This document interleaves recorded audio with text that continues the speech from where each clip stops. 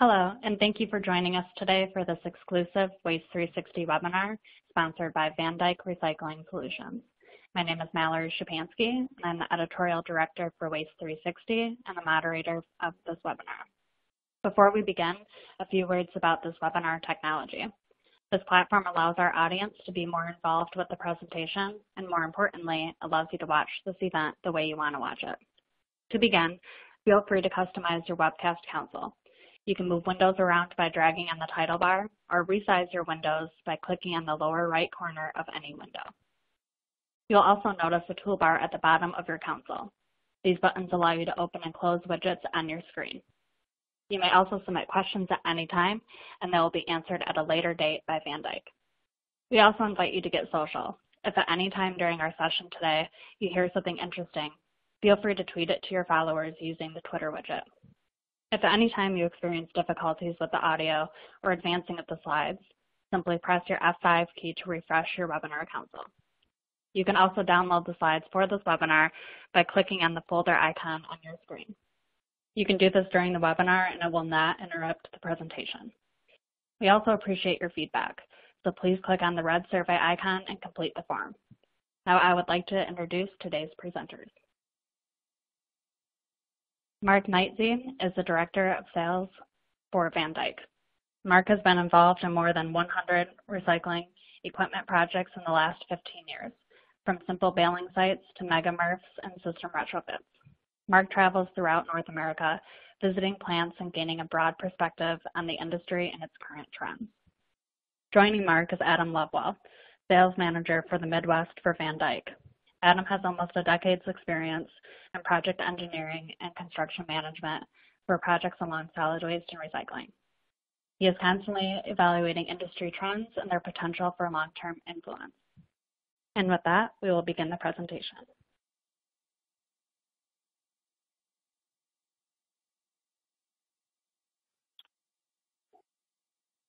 Hi, I'm Mark Knightsey, the Sales Director for Van Dyke Recycling Solutions. Today I'm here with Adam Lovewell, our Midwest Process Engineer, and we're going to present MRFs in Crisis. Van Dyke consults and sells equipment to help recycling processors maximize their profits. We design, build, sell, and supply service support for residential single-stream sorting systems throughout North America. Our team travels around touring facilities and talking to processors all over the country. We're not operators, but we do meet with expert operators in different parts of North America on a day-to-day basis. And we're advocates for these operators.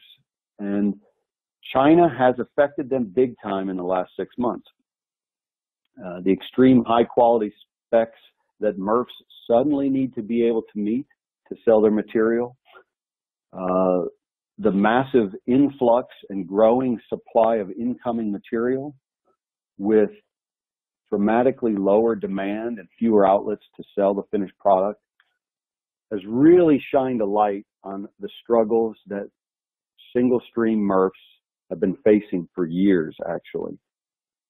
We're going to talk about a few of these struggles today. Specifically, we're going to talk about terribly contaminated inbound streams. Oh, by the way, that's a nice picture that Adam found of me there with those BCG glasses on. We're going to talk about contaminated inbound material. Did you guys know that 1 in 4 things that go into a recycling bin is not a recyclable? Think about that for a minute. 25% of the recyclables are not recyclable. And some of this contamination coming into the MRF has huge negative impact on processing and quality. Now, the second thing we're going to talk about is labor issues. Sorter jobs at a MRF are some of the worst jobs imaginable, let's face it. And there's a small pool of candidates that are willing to do this work. And now with e-verification and mandatory drug screening, it's even more difficult to find and retain capable people to do the job. The third thing is aging equipment with changing material composition. We're processing a completely different 2018 inbound stream but we're using 2008 or 2006 aging equipment. The stream is changing, the evolving ton, the lightweighting, the reduced amount of newspaper, the increased amount of cardboard, those are all factors. Then lastly, we're going to kind of summarize and talk through what we can do about this. And we're going to highlight those three and talk through some things we can do moving forward. Okay, let's get started. Adam, you want to take away inbound material? Yeah. Thanks, Mark. Appreciate that introduction. So I guess we're going to start off with inbound material. And the reason why this material has just gone downhill so quickly, as Mark stated before, 1 in 4 items, 25% upwards, even higher, of the material entering into the facility are non-target recyclables for the MRF. So the question is why is all this material ending up there? Well, a couple of the reasons for that is this new phrase that's coming out, wish cycling. So that's basically, you've kind of heard people maybe say the phrases, I'm not really sure, but they'll figure it out. Or it has a recycling logo on it, so it must go in the bin. A lot of these factors, contribute to that 25% contamination, and it's really causing an issue here at the plants. A lot of the items that are coming into these plants are just wacky items. Big pieces of plastic, bulky metals. And when you talk to a lot of folks, a lot of the consumers, really what they tell you is, well, it's metal, so it must go, it's recyclable, or it's plastic, so it should go in the bin. You might even hear, people talking about electronics. They've heard that there are electronic scrap facilities that do recycling. A lot of items that we see ending up that are issue items in the plant are cross-contaminated items. That means it's part metal, part plastic, but where does it go? Where does it get mixed into? So we're seeing a lot of those wacky items ending up in the system that require both manual labor to get them out of there, and they cause a lot of damage to equipment in the system. One of the biggest things that we see as an issue in these plants that we're going to talk about later is film plastic. And what we hear from folks a lot is, well, my program accepts it, so it's going in the bin. Or that's how I carry my recyclables. So how else am I supposed to get the recyclables in my house out to the curb? So we're going to go through some of those things. And next I'm going to show you some examples, some pictures of material around the country. These pictures actually have been taken within the last year. And it just sheds light on some of the things that we're seeing and that I'm sure you guys are seeing at these facilities. This first picture is of bulky metals being pulled out from pre-sort. So this material, as you can see in this picture, consists of bulky metal materials, fans, siding from houses, metal grating, tires, electronics. A lot of this stuff enters into the system, and there's no automated way to recover this material. So what it requires is manual sorting, hazardous manual sorting. You can imagine as the materials going down the line, having to reach over and grab these items off of the line is not only strenuous, it's dangerous. So these materials are pulled off of pre-sort. They're thrown down into a bunker. Yeah.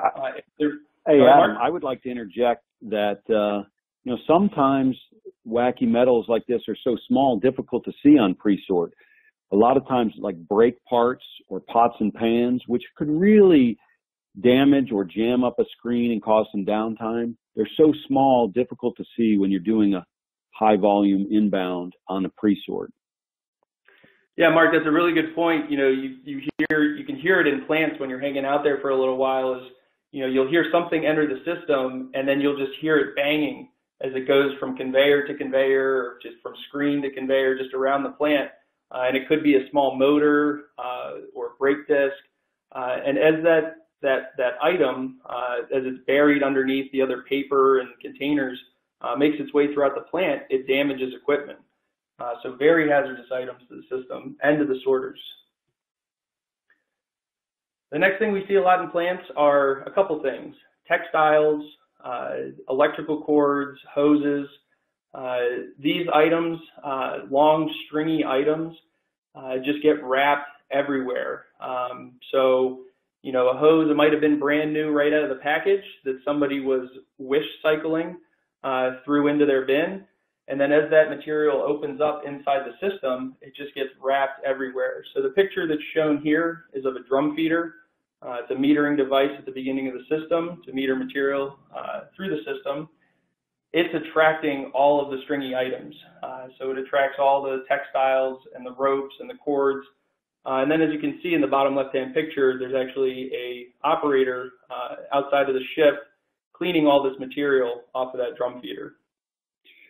Yeah, look, there's also a couple other things that I'm hearing. One is seasonal, but Christmas lights get put into the recycling bin and they wrap around everything. And the other one is people are throwing out they're cleaning out their attics and they're throwing out their old VCRs and VHS tapes.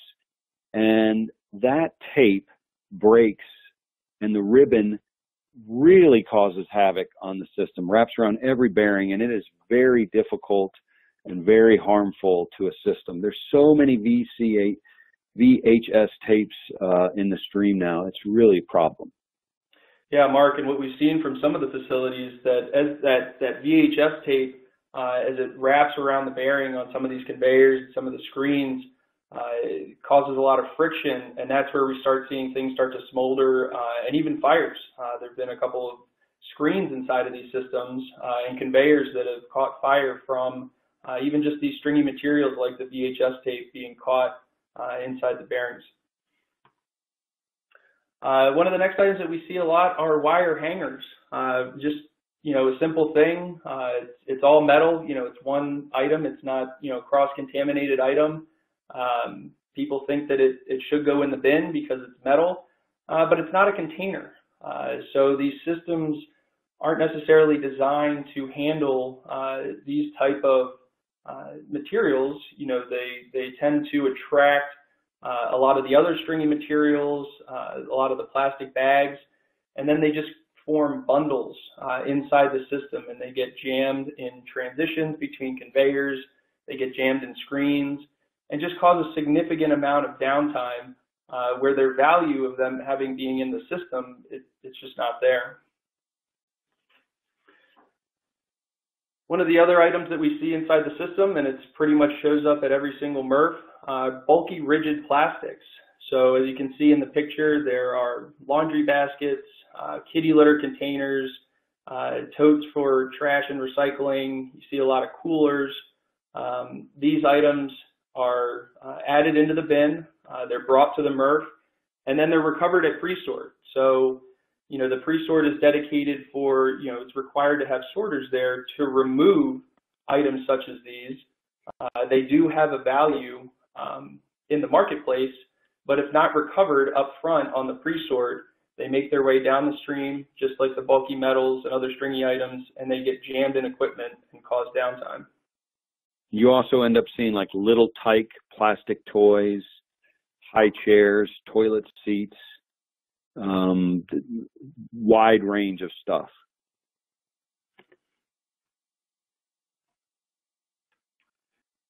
The next item that we see a lot of, and it's not really, it doesn't cause issues at the facility other than a contamination to your glass product if you have glass in your program, are just small items.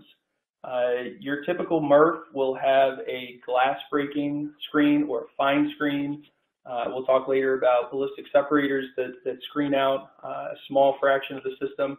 But essentially, anything that is less than 2 inches in size in any dimension is screened from the system. So as you can see in this picture, it consists of glass, shredded paper, grit, small plastic bottles, medicine bottles, a lot of plastic caps, a lot of metal caps from beer bottles or soda bottles, and then just a lot of miscellaneous items, pens and pencils and straws and forks and knives.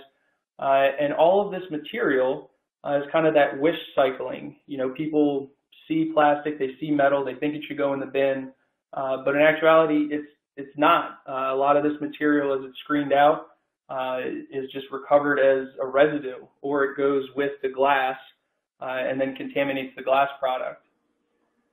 And I would say that, is it recyclable? Yes. Is it possible? Yes. But does it make economic sense? Because you're going to end up adding technology to separate this out, and the capital starts to be high based on what could really be recovered there. So that's really challenging the 2-inch minus.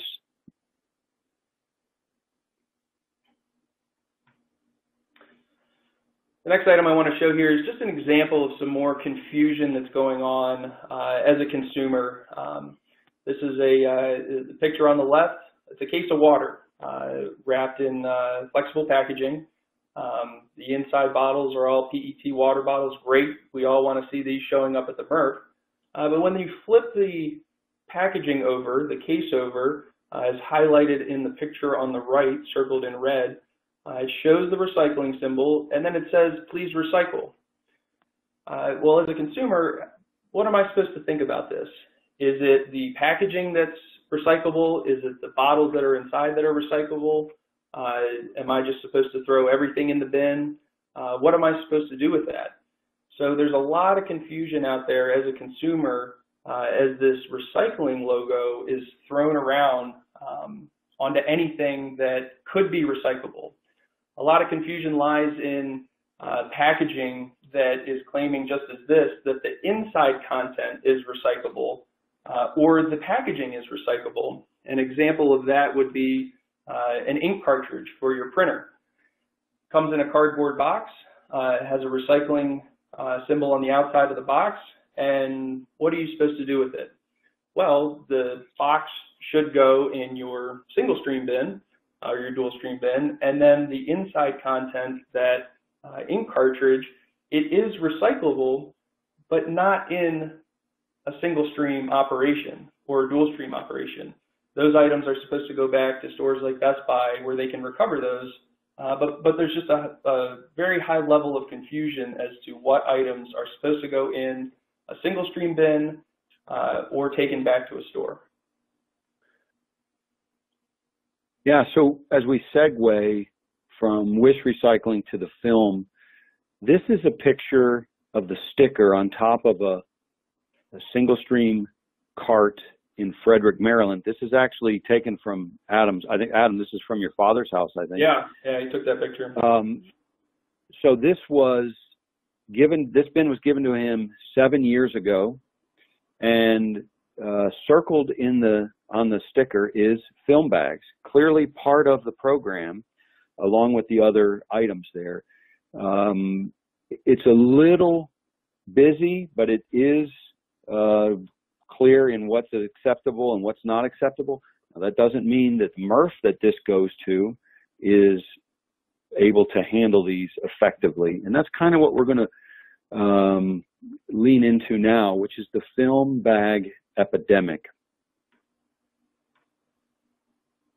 The film bag epidemic is basically, it's a huge problem. It's a huge problem for most facilities. Let's back up a little bit. Film bags are usually not part of the input composition that us as system suppliers usually see when we're designing a system. We usually get an inbound composition that says something like residue, a certain amount of percentage, or trash, a certain amount of percentage. And it never really specifies film bags as their own separate category. So we did a system recently in Dallas. It's a 35-ton-an-hour system. And during the startup, over the course of several months, we took daily audits of the inbound stream. We were shocked to find 4.5% of the inbound stream to that facility is film bags. And we're just going to go through the math here. If you did 35 ton an hour, 4.5%, that's 3,150 pounds per hour of film bags. We then weighed how many bags it took to equal a pound? That number is 75. It takes 75 bags to equal a pound. That means over 236,000 bags per hour go into that system. If the average sorter picks 40 picks a minute, and let's face it, everyone on this call has probably seen sorters do more than 40 picks a minute, but I know we've all seen them do less, so let's just use that as an average. They can get 2,400 bags per hour. That means, and we've always said, as an industry, you got to get the film out on pre-sort, you got to get the film out on pre-sort. They would need 98 sorters to capture all of the film on pre-sort. 98. And that's if they were only sorting film. That is staggering. Now, there's probably some people listening to the webinar that maybe have a lower amount of film in their input stream or a smaller system. So if you ran the math on 1% of film in your inbound stream and you had a smaller system, 25 ton an hour, you still need 22 sorters dedicated to only sorting film on the pre-sort. We would highly recommend doing some input studies of your own to see just how much film you have. I think you'll be shocked with the numbers, and it's really a cause. For systems to struggle, as you will see shortly. Yeah, Mark, I just want to mention that the picture here of the roll-off on the right side, it's all film, and what that is after that's a day's shift, and that's the cleaning that goes on in the system, pulling bags out of screens and conveyors, and that's where it ends up. It's all manually removed. It's not ending up in product or recovered by the sorters. It ends up in the equipment. So what's shown in that picture is essentially a day's worth of film that was pulled out of equipment in the system. Yeah, there is a lot of negative consequences to film in a single stream system, and I'm just going to talk about a few of them. Maybe Adam, you can share a few too. The first one that comes to mind is the screen gets clogged and starts to act as a conveyor. So when that happens, bottles and cans start to convey over the screen and go into the paper.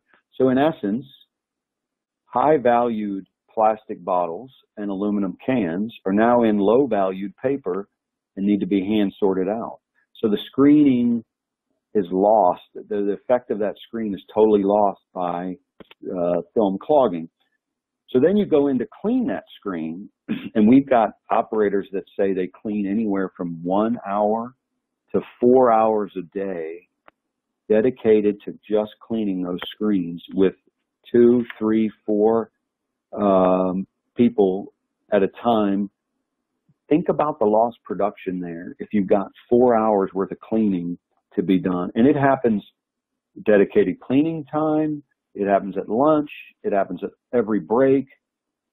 Usually you see people in the screen doing massive amounts of cleaning.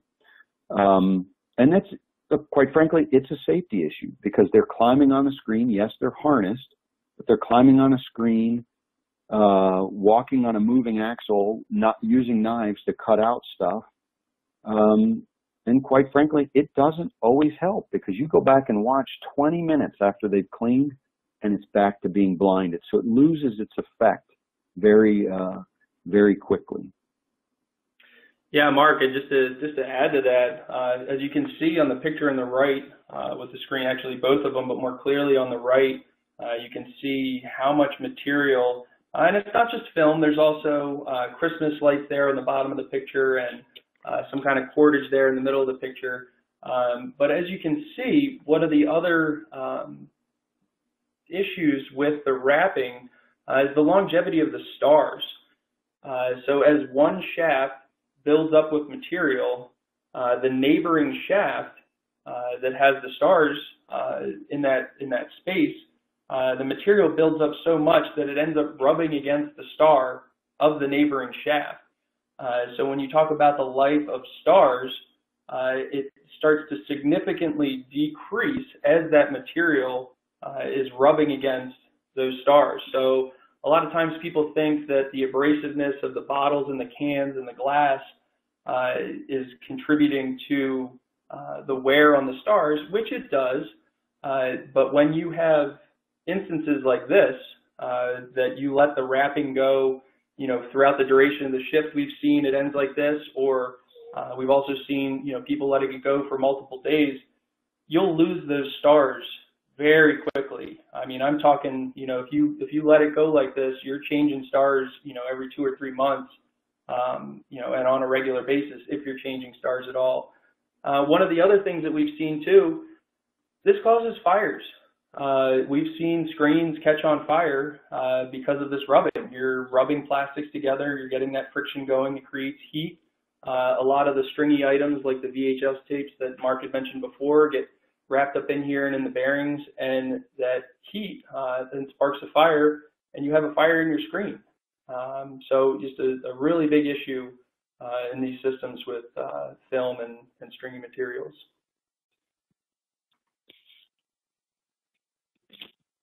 Yeah, so this next slide shows what has to happen at every MRF going forward. Because of the high stringent specifications of the end product, bale dressing goes on, and you have to be able to pass the site test to be able to ship your material. A lot of that film would be flapping in the wind if it wasn't removed. So the two pictures on the right show a bale, and that ended up being an 800-pound sample, and the picture next to that is the film removed from that 800-pound sample. So that bale dressed up, you don't see any film in it. We did a bale audit, and that's how much film was still in that stream after sorting. It's a big Mark, issue.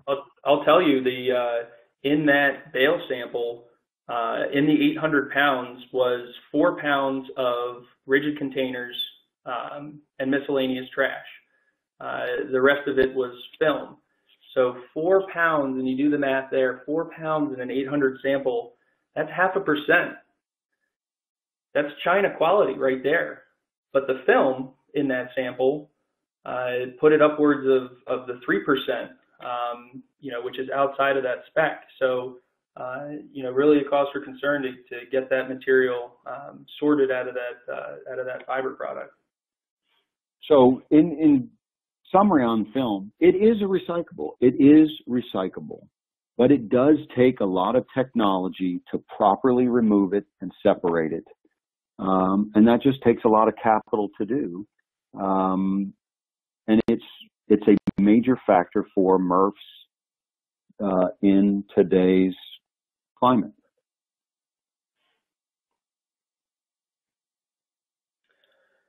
So the next topic we're going to get into is labor issues. We all know that this is a big concern in the industry, and really, as Mark had mentioned earlier, we are equipment suppliers and service technicians, so we're not necessarily operating the plants and dealing with them, but as Mark mentioned, we do visit a lot of facilities around the country and meet with a lot of the top processors and talk through some of their opinions and their tactics and ways to train and keep a workforce that wants to do the job and then wants to do it well. So I'm just going to go through and highlight a couple of those things. And the first thing I want to talk about is top-down directive. So what I mean by that is everybody needs to understand what their job is and what the goals of the facility are. And that really starts with management. So being involved in webinars such as these, or going to conferences, or talking with other MRF operators or your equipment suppliers, and really getting an understanding of how your system functions, what the goals are of your facility, what type of products you're trying to create, and then understanding what your material composition is like. So as Mark mentioned before, doing audits of the material coming in, and then audits of your products that you're creating, really help to understand what the targets and goals are for your operators and your sorters. So the way that it works is management comes up with the ideas and the directions. You then relay that to your operators, your plant staff, which includes maybe your plant manager, your operations manager, your line leads, and then downward directed to the sorters. And one of the main topics that we discuss all the time with people is sorting priority. So which items to sort first. We'll give you an example of that. If you're on the fiber QC line and you have both film and containers on there, it's typically PET, lightweight PET and aluminum. Which one do you tell your sorters to sort first? Or are you telling them to sort browns? Which ones are they supposed to focus on? What's the priority and target goals? And then are your line leads or your operators enforcing that on a regular basis? The next topic is videos. Really understanding how these systems operate and what the goals are of the facility, and going through training with both your operators and your sorting staff, and showing videos of how the system operates. There are a lot of good videos online. I know that both Van Dyke and a lot of our other equipment suppliers share videos, both on LinkedIn and on YouTube. And it just really gives a good explanation and a really simple explanation as to how these systems function, even if it's not your own plant, giving these guys an understanding of what they're doing and why they're doing it really helps them focus on their jobs. The last topic I want to talk about for training is signage. Just a really important way to inform your operators and your sorting staff and visitors as to what's going on in the facility and what they're supposed to be doing. So the picture that I show here is in a break room at a facility, and it's just using simple signage to help the sorting staff understand what the materials are that they're focusing on. You can see for the HDPE, your standard person doesn't really know what HDPE is, but they know what a Tide laundry detergent container is, and that would be... Yeah, they don't know the numbers either, Adam. They don't know the numbers either. Yeah, that's a good point. They don't know the numbers. So when you have, a lot of places will use signage, but they might put up on the bin that they're supposed to be sorting in number 5, and they might put PP next to it or polypropylene. Number 5, how is somebody supposed to know exactly what a number 5 is supposed to be? So putting the signage up at the plants really helps the sorters to understand and be reminded of what they're supposed to be focusing on.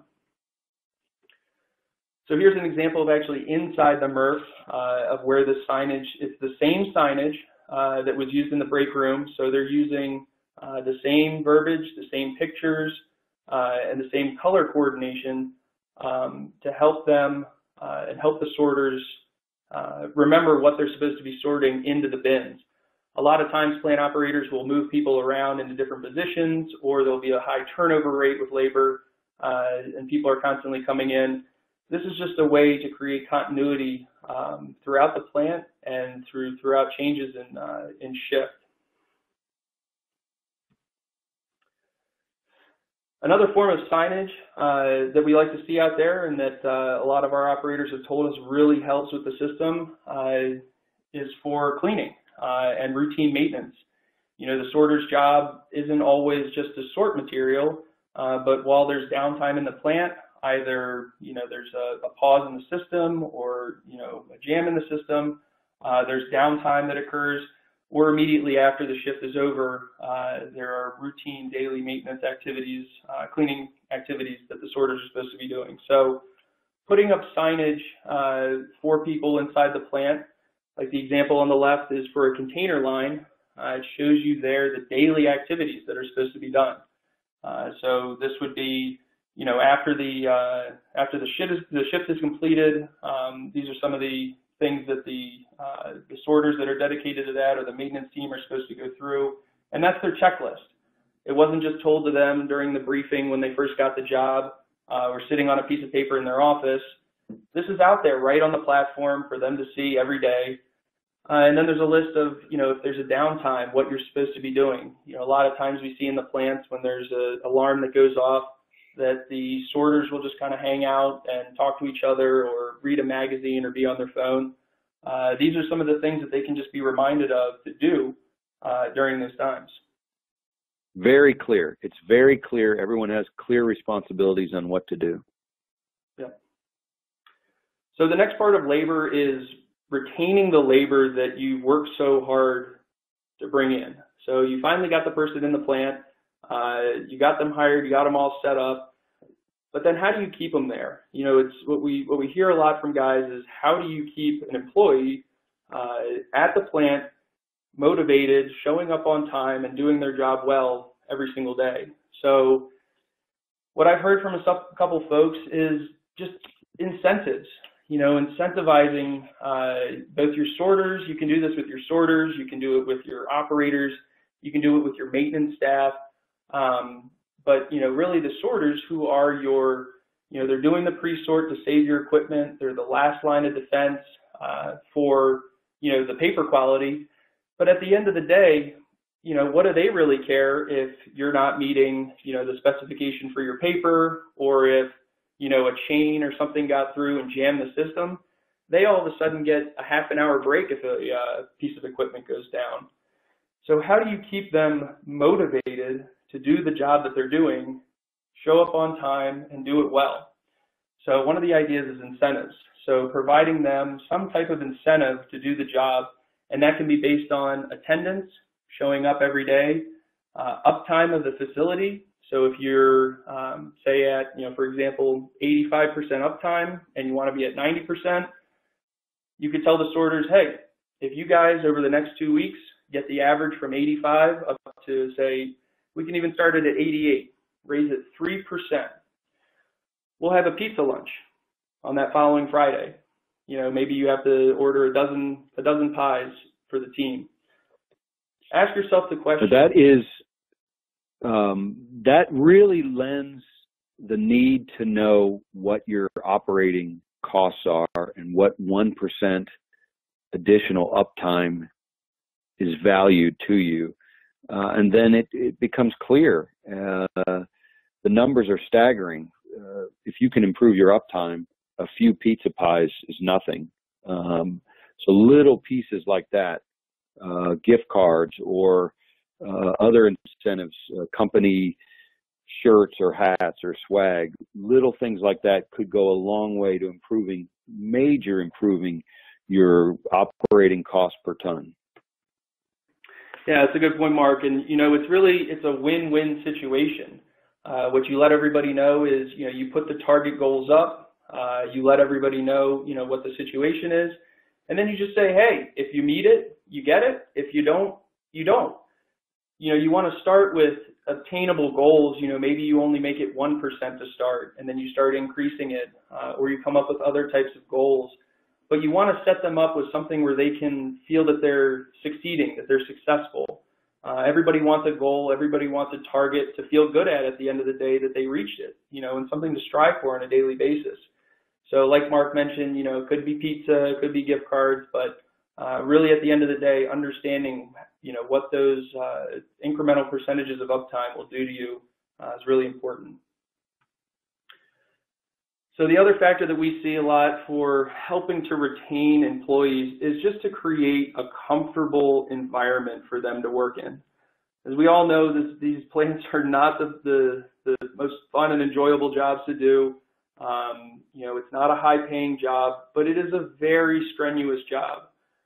There's a lot of tolls that this takes on the body. If we're trying to get them to do, 40 to 60 picks a minute, an industry average of maybe 50 picks a minute for, multiple hours between breaks, that's a lot of work. So, a lot of times we see these plants, they get very cold in the winter, they get very hot in the summer, and it kills production out of your sorter when they're too cold to work or they're too hot to work. Right now, in the Midwest where I am, some of these plants, it's upwards of 95 degrees when you're standing on that plant. And when you're sorting at 40 picks a minute, all day, every day, it really takes a toll on people. Another idea to help with the comfort is just think about the ergonomics. Think about a sorter standing at his or her position, having to lean over a belt, and depending on their height, they might be stretching to get over there, or the sorter might be too tall for that position.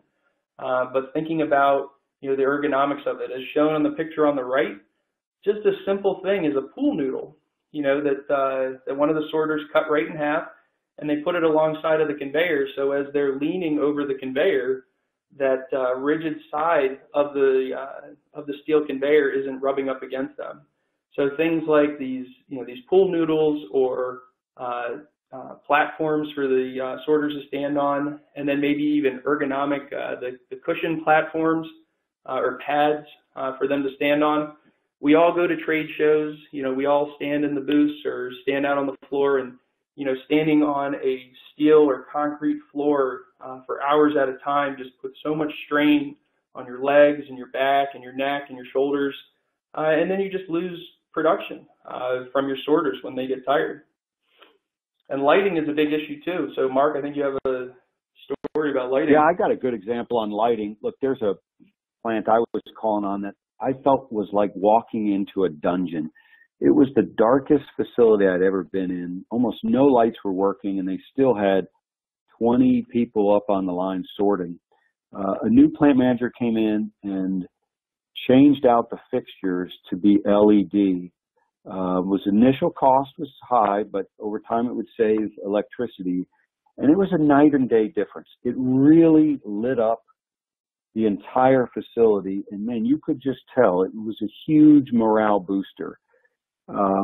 So stuff like occasional major cleaning or improving of light, little things like that go a long way with comfort for sorters. So we're going to talk a little bit about aging equipment.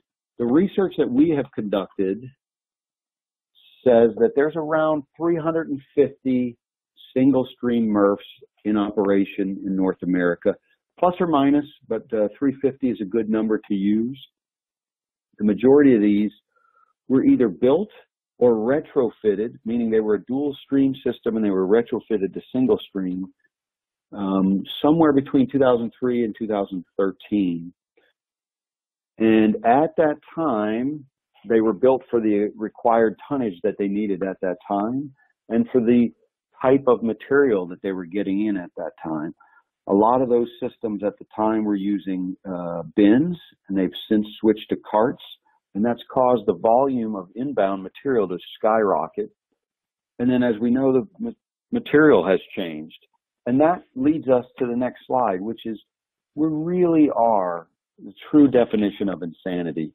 We're operating a 2006 system with 2018 input material. Because of the evolving ton, lightweighting, the Amazon effect, the drastic reduction of ONP, the stream has just changed. And these systems that were put in 10 and 15 years ago, some of them have 2 and 3 and 4 different devices known as news or ONP separation devices, because the news used to be 50% of the stream. It's not that case anymore. Another stat to throw out is PET drinking bottles. It used to take 17 bottles to equal 1 pound. Today it takes 40 water bottles to equal 1 pound. So the number of bottles have gone up, and so has the percentage of PET. So the stream is really changing. So look, if you're young and you're on this webinar, you might not know what this is, but this is called newspaper. It used to be really prevalent about 5 or 6 years ago. So these are a couple pictures. Picture on the left is inbound single stream. If you look at that, it's very heavily in news. Picture on the right is actually a newspaper screen having newspaper carry over the screen and bottles and cans bounce back. Boy, it would be nice to be like the good old days. In essence, It's hello, Amazon effect, goodbye, newspaper. So these next two slides really give you a visual of what has happened in the last 10 years. So if you look closely, this is a slide from a system taken in 2008. You look at the conveyor on the right, train your eye on that. Now, take a look at the same system, 2018. That's the same in-feed. It's taken from a different angle, but it's exactly the same. So if we toggle back and forth, you can see the 2008 picture and the 2018 picture. That really tells the status of the changing stream for sure. Yeah, Mark, if you look at it, looking in this picture right here, as you mentioned before, large volumes of the newspaper. It's even hard to really pick out where containers are. It's just pretty much all newspaper, mixed paper, some small cardboard, and that's what the composition is. But then when you switch it over to 2018, it's gone. You just don't see that fluffy newspaper anymore. What you see is the small browns, heavy amount of small browns, a lot of small mixed paper, a lot of containers, and then just a lot of trash. So like a lot of fines and trash, yeah. The newspaper's just gone. All right, so this is a national average of the input material going into a single stream MRF in 2018. Just touching on a couple of them, it's just the OCC percentage is at 29.5. I bet if you were on this webinar and you're involved in a contract or a system, if you go back and look at what was it stated that your municipality had for inbound OCC, most inbound compositions would say 10% OCC or 15% OCC. Look, the national average is now 29.5. And we would argue from the audits that we have done for customers, both doing the inbound audit and then auditing the outbound, and the mixed paper has so much outthrows in it, that number is actually closer to 35% inbound OCC now. The other number to take issue with is the PET number. This is a national average, says it's almost 2%, but in a non-bottle bill state, we have seen PET be as high as 5% in the inbound stream. And 5% inbound PET has big effects on a system. That would maybe alter the sizing of an optical sorter. It would maybe call for another screening device or a pre-screening device, because that we'd already talked earlier about, because of light weighting, there's so many more pieces. When PET gets closer to 5%, it's by volume, it's a dramatic number.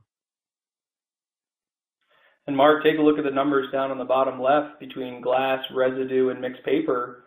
I know it's a sensitive topic for a lot of people on the call and a lot of people in the industry, but if you take, we'll just keep it easy with the math, 20% glass, 20% residue, 20% mixed paper, glass could go for 0 or negative, residues go for negative, and mixed paper could go for 0 or negative. So 60% of the stream right now is essentially, in most cases or a lot of cases, 0 or negative. But what would be really great is that whole gray piece of the pie right there that is residue. If we could shrink that up, all the other numbers increase. You might not necessarily be getting more of the other material. Your volume might stay the same, but your processing costs would go down significantly. That's a really good point, Adam. So the last thing to kind of touch on with aging equipment is, you're in a contract. It might be a 15 or 20-year contract, and you're halfway into it. You can only control what you can control, which is the equipment that you have at that time. And we have operators that have effective, proactive, routine preventative maintenance programs. Preventative maintenance days. We have several facilities that take an entire day during the week. They schedule their week of processing to allow for a Wednesday to become maintenance and PM day. That way, maintenance and PMs aren't happening Sunday night at midnight or Saturday night at midnight. You're not burning out your staff. That's also when the parts that you might need are readily available, or Granger is open. It's the right time to do, if you can carve out during the day, to really take a proactive approach to preventative maintenance. Beyond that, simple changing stars or discs and having a star or disc changing program. It's no different than your tires wearing out on your car. It's something that has to be done in a routine fashion over time, and it greatly affects quality of the material, but it also greatly affects recovery.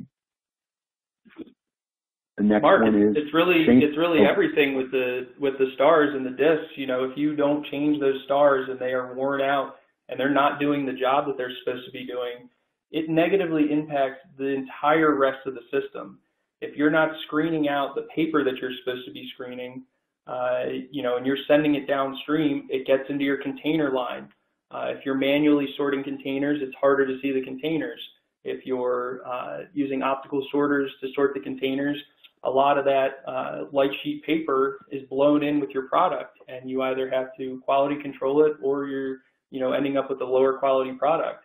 And like you mentioned, if the discs are worn out and you have a lot of wrapping occurring on your screen, it turns into a conveyor, and you're putting bottles and cans into your products. So it really has a negative impact when you don't have regular star changes and disc maintenance. No, I totally agree. So does making sure that your optical sorter has properly working lamps, and that the valves on the valve block, the pneumatic air valve block, are all working. That's the equivalent of, without lamps, it's like sorting in the dark or sorting with your blindfold on. This is very important. Yeah, it just doesn't work. You know, if you have, what we find a lot is, you know, the valves. There are a lot of valves in the optical sorters, and you know, it's something that you have to, you know, your maintenance team has to be trained to do. And what we see is when a valve gets stuck, it'll get stuck typically in the open position, and then it just blows air. So you're having material go down the belt, and anything that passes over that valve is essentially getting shot on. So if you're trying to shoot PET and you have a couple stuck valves in the open position on your valve block, anything that passes over that valve block, whether it's PET or not, is getting blown into your PET. So as Mark said, you know, having a routine, you know, maintenance program, and then having your maintenance team and your operators continuously walk around the plant on a daily basis, on a shift basis. And if you see an optical sorter that has stuck valves or burnt lamps, it immediately goes on the priority list to change, and it should be done immediately.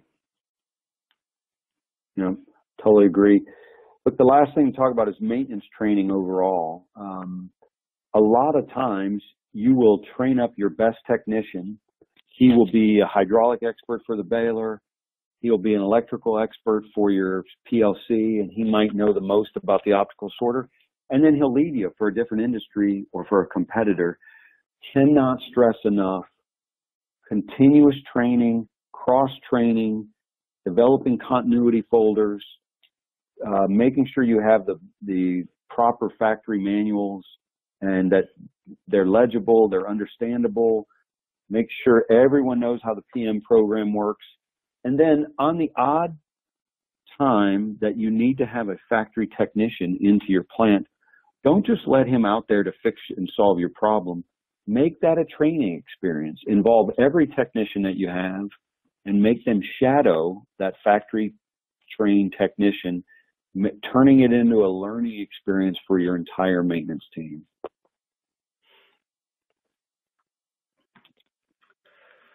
So the next thing we're going to cover is, you know, really what should we do next?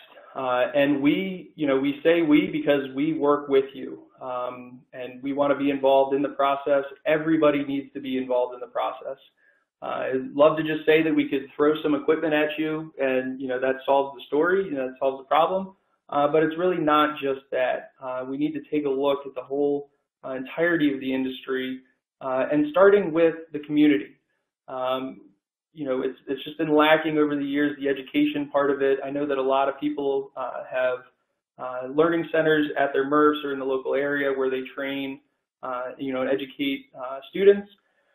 But there's a lot more people out there that are not getting the education. And I know that a lot of people have flyers on their website, the municipalities have it on their website, but a lot of it is very confusing and outdated, and just very difficult to get. A lot of people don't use the internet very well.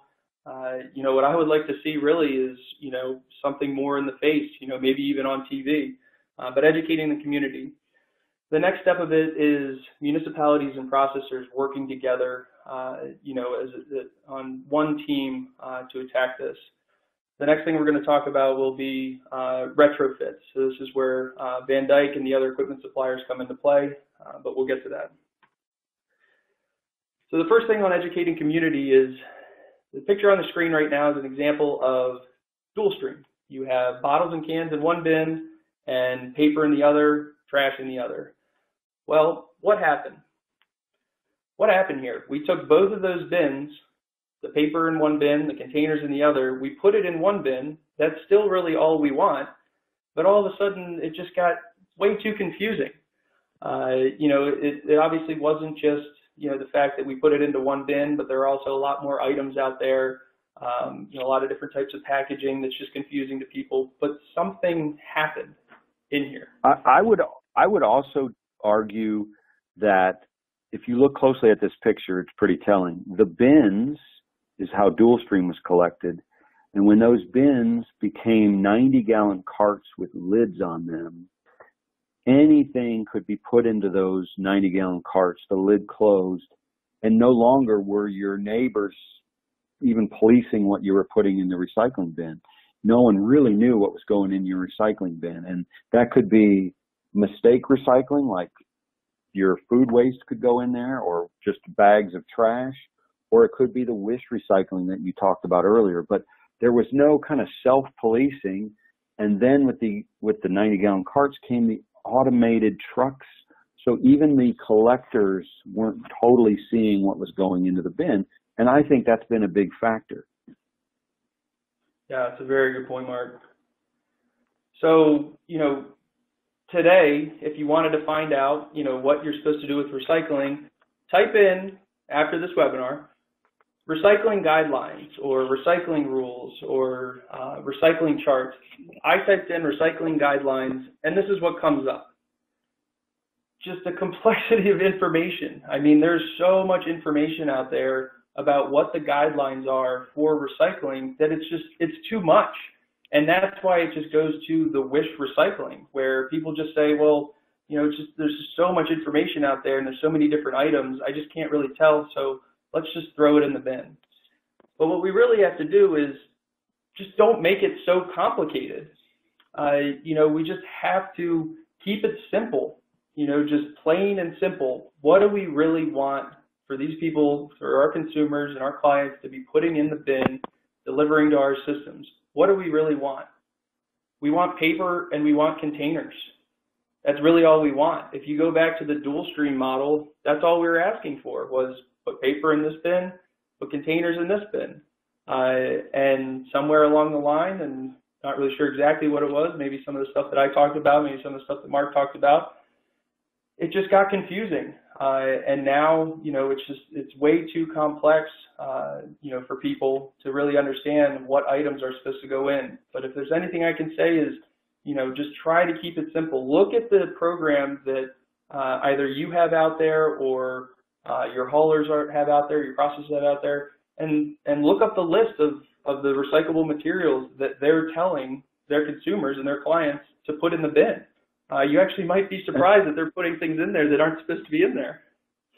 And when was the last time a follow-up letter or announcement went out to kind of update what's supposed to go in and what was not supposed to go in? I've had my bin at my house for a decade and never gotten a piece of mail about what's allowed in and what's not allowed in. It's crazy. So how do we do this? Well, look, I know we are talking to a cross-section of people in our industry right now on this webinar, and that's processors, haulers, consultants, equipment suppliers, but I expect there's some municipalities as well. And I would just want municipalities and processors to realize this is a long-term partnership. And for a long-term partnership to work, you have to work together as a team, or it's possible the program goes away altogether. So I know there might be a school of thought by the municipality to say, well, we have a contract and they have to honor it. And I get that.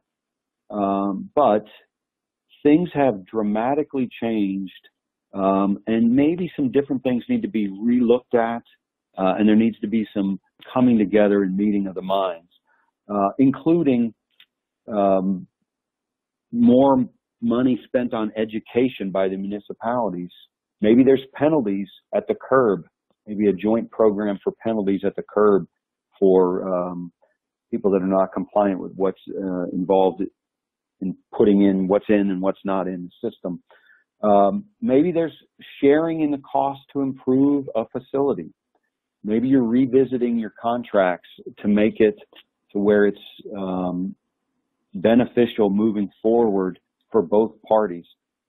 Really, as Adam said just a second ago, it's about working together to simplify the program. Cardboard, paper, bottles, and cans. That makes even the systems that are 15 years old able to process and make a sellable product. It's really where we're at right now. So in kind of summary, best practices for MRFs, we touched on a lot today about community education, and that's a number one priority. And I think it really, number two, changes to what is accepted in your specific program really need to be looked at. Adam, you want to take number three?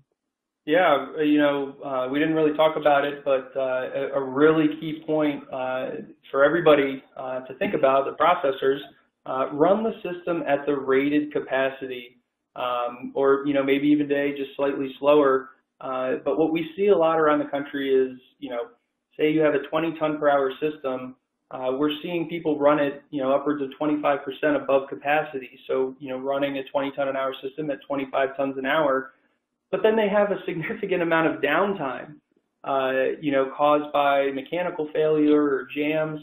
And then their average throughput ends up being 18 tons an hour. So they not only incurred, significant amount of downtime, they had damages to the equipment, and their throughput, their average throughput was lower, so they didn't process as much material. So what we try to tell folks is maybe even just do a study in your own system.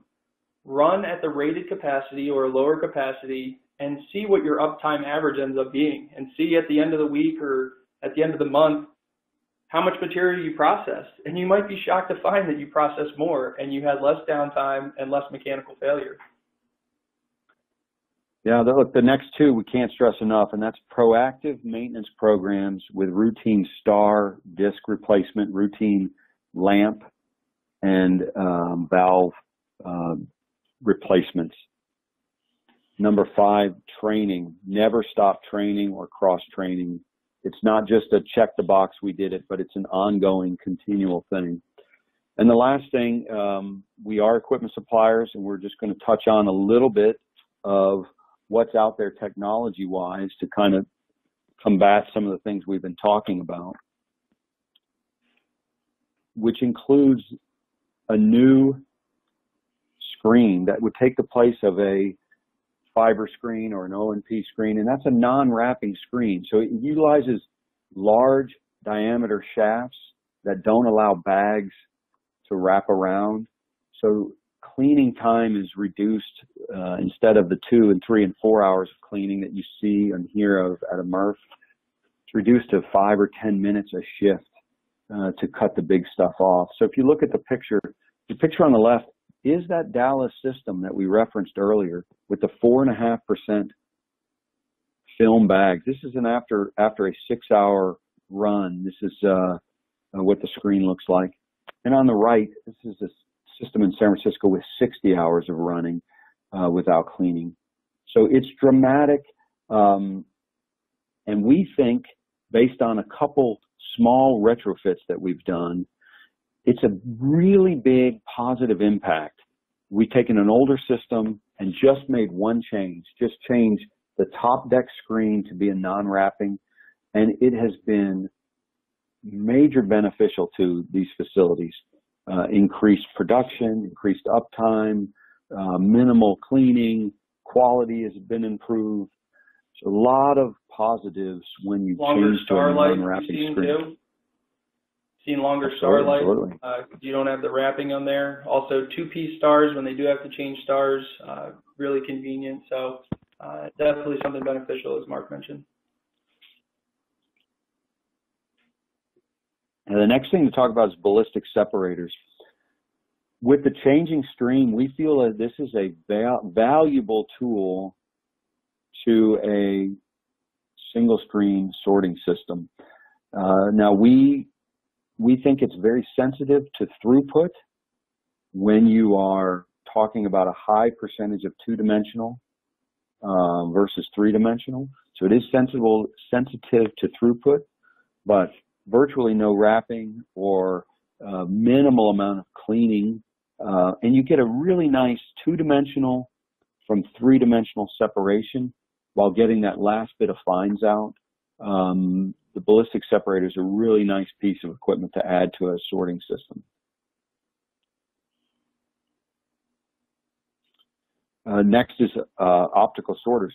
Look, optical sorters have been in MRFs for 15 years, sorting all different types of plastics, primarily PET. Our company's had a lot of experience with sorting fiber going back to 2004, but it has been a large focus recently on cleaning up paper to make it to a high specification to an end market such as China. Talk a little bit about two different types. One would be negative sorting of paper. So in essence, the material conveys down the belt. The optical sorter recognizes everything on the belt and makes a sorting decision to eject outthrows and prohibitives. So it's ejecting outthrows and prohibitives and letting the paper, the mixed paper, drop negatively. So that is what negative sorting is. It's making a sorting decision to eject the brown, which is the outthrow, and the non-paper, which is the prohibitives. We also get a lot of requests for positive sorting. This makes a cleaner paper. But there's other things that you have to take into consideration with that. Positive ejecting is material conveying down the belt. It's recognizing everything, and it's ejecting the paper only positively and letting the outthrows and the prohibitives fall off negative off the belt. Yeah, Mark, and if I can just add here, one of the benefits of an optical sorter is its ability to make smart decisions. It's able to, unlike a screen, tell the difference between, paper and flattened containers like PET and aluminum. It's able to sort out both 2D and 3D dimensional paper, can tell the difference between regular newspaper and OCC or your white paper, your SOP. So it's a really intelligent machine making smart decisions, and then it's also able to adapt. As the stream continues to change, you can change the programming on it, and so it's not just as simple as changing the angle on your screens or the speeds of your shafts. You're changing software, you're changing programs. So this is definitely a piece of technology that we see being utilized more in the systems to make smarter decisions and then to be able to just simply handle the changing stream. Yeah, a couple things to add. It can do 500 to 1,000 picks per minute versus what you see here, a robot, which is a nice piece to a puzzle. There's been a lot of buzz and talk about robots lately that they could save the day for the China effect.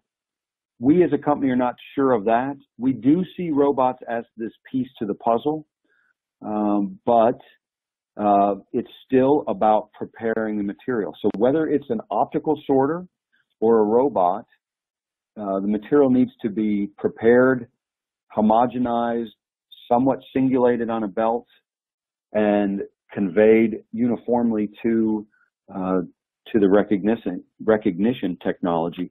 A robot can do 40 to 60 picks a minute. An optical sorter can do 500 to 1,000 and on up picks per minute. There is still a place for a robot, possibly where there's high labor rates. You could see one going as a quality control position on a container line, or maybe the end of line recovery of recyclables out of a residue line. But yeah, it's all about what makes sense, Mark. You know, what makes sense to that particular plant in that particular area of the country, and what their goals are. You know, like you mentioned, you know, depending on where it is in the system, depending on the volume that's in the system. You know, if you put in a robot in a 30-ton-an-hour plant to sort PET, you're going to be getting, you know, the 50 or 60 picks a minute of PET. So you're going to end up needing, you know, 10 robots to do all the picks, where you could put in an optical sorter. But what it could do is it could quality control that PET. You know, there's options there for that. So, but it has to make sense for you. So you have to go through the economics of it, you know, what it's going to take to integrate it to the system, and then, you know, what your ultimate goals are for that piece of equipment. Yeah, as we're transitioning, just one other final note. Look, there's other solutions that are less technical. We have customers that are looking to add a new bunker to just be able to make 2 different grades of paper, because all of their paper goes into one bunker after it goes across 3 different separation devices, which was fine for the last 10 years, but now they want to have some flexibility about the different grades of paper they're making. So there's also little projects that are a little bit more on the low tech side. So kind of wrapping things up, Van Dyke has several up-and-coming projects that are utilizing a lot of this technology we've been talking about, or equipment that would go into, quote-unquote, the MRF of the future. Now, the first one we'll mention, and there's a picture of it, and that's our test center. We're putting a test center in Norwalk, Connecticut, and it's complete, going through its final phases. Feel free to consider touring it. This is for you. Everyone on this webinar would be invited to bring a sample of material. You could test out what its recovery is, what its purity is. There's multiple sensor-based units. There's ballistic separator, there's screens. So you can really get a feel for your specific material before you make an equipment selection. Now, the next one to talk about is a minimal labor system that's being installed later this year that utilizes a lot of different technologies, including light, heavy density separation, primarily to try to minimize the amount of sorting labor on a system. Next one's a project Adam's working on specifically. It involves positively sorting paper to make really clean paper and to sort it into multiple 3 different cuts, 3 different bunkers to make 3 different products to possibly market to 3 different customers. And the last one's a recovery system that we are working on for flexible packaging, and we're really excited about that. So we've got 4 different projects to look forward to coming up the rest of this year. So as we go to wrap up, I just want to thank you very much for joining us today, and just let you know that we do have a full team scattered all over North America that can give a full assessment on your system and work with you on what your goals are and what your challenges are. I would just recommend to anyone to reach out to your equipment suppliers like us, but there's obviously others out there. Share what your issues are, what your goals are, and let the equipment suppliers come up with solutions that meet your goals and overcome some of these challenges that we've talked through today. But again, thank you very much for taking the time to listen today, and we really appreciate it. Thank you both, Mark and Adam, for that wonderful presentation. Before we sign off, I'd like to thank our presenters as well as our sponsor, Van Dyke Recycling Solutions. And while we don't have time today to conduct a live Q&A, just want to remind you all that all of the questions submitted during this webinar will be answered at a later date. I would also like to remind you that the webcast on-demand version will be available on the Waste360 website within the next 48 hours and will be available for 1 year. Thank you so much for attending, and I hope you have a wonderful remainder of your day.